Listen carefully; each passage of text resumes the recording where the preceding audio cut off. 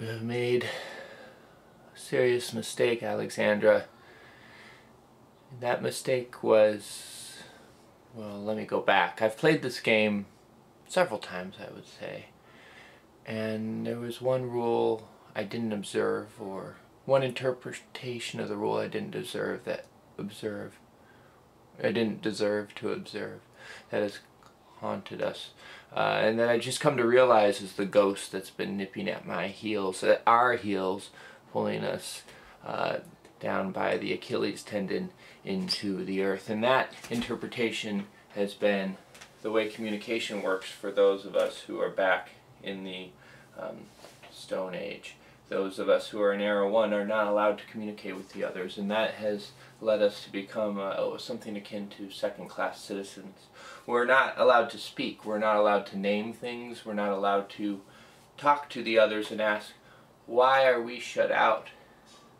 Why are we left to roam in the cold tundra while you can establish your sweeping states? I think it's, although it's not maybe intentional, I think there's an interesting corollary between the plight of Wolf and I and those that are disenfranchised.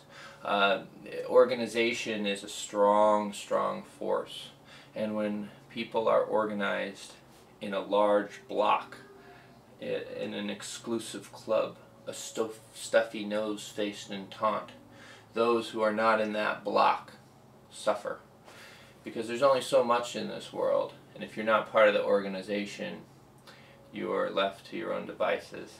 And it's not only that, but those things that you thought were yours can be easily taken away from you, just as Pegasus has been taken away from us. She had finally ascended to her place of economic power, the place that she should have had all along, because she is the mother of our people. She was our mother. And she became an elder, and we lifted her up, and we said, show us the way. The Hobbit Lord Mimim said we were having too much fun. We thought we were playing a game, that we were supposed to have fun. He said he took her because we were having too much fun. And it was our mistake. Our mistake to not learn to speak sooner. And we don't feel like we have that opportunity now. We feel like it's too late. But we have headed to his door, and we will try to get her back. We need to get her back. She is our mother. So we already took our turn. We took it over the internet. I don't like doing that. I feel like you miss out on a lot of the decision process. It's a lot easier to go through the decision process as we are making the decision than it is to come back and talk to you afterwards. So what did we decide to do? Well, we decided to draw a card. We tried to domesticate nuts, or domesticate maize beans yet again failed. The chances of us failing that many times on a 66% roll are very small. But each time we do it, I guess it's a fresh 66% chance, and we've just been very unlucky. Which is, you know, maybe, if you want to talk about luck as a force, we've had a lot of good luck in other parts of the game. The fact that we're even able to play this game, we are very fortunate. So the fact that we've gotten that bad roll is not something to dwell on. But it is the case that we use 2 innovation actions to get nuts yet again. And we can't use nuts. So what else did we do? We drew a card. We innovated. We haven't done that in a long time. Without the shellfish middens, however, without a cultural diffusion icon on our card, we can't take from most of what's out there. It's another way in which we are shut out.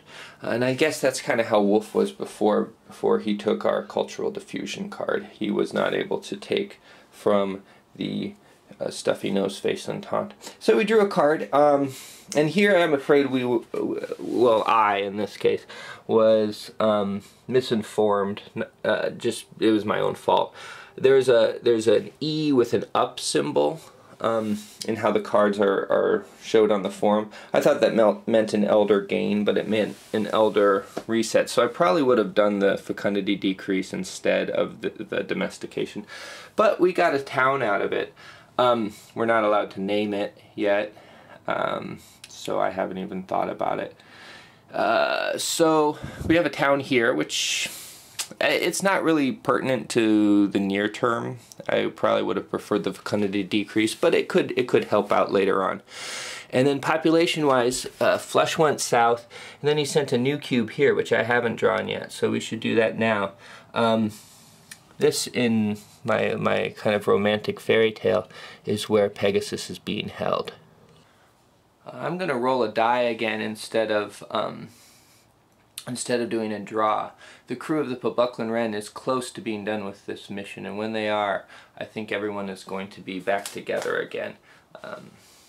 So here I go. 1, 2, 3, or well, I guess it's only 1, 2, 3, or 4, and it's a 6. That's going to be a re-roll. It's a 3, so it's a little red. A little red. That's kind of poignant. I kind of feel like as the two elderly folk, there might be some sort of bond between Pegasus and Little Red. They've always had sort of a sun and a moon type relationship. I don't know which is which, but Little Red is now outside the hobbit town Buckland, which I think I might just start naming the towns myself. You know, since I can't name anything on the greater board, I can name things on my board here, and we can have our own words for things, our own sounds. And I think the sound for this town that has stolen away our mother, is going to be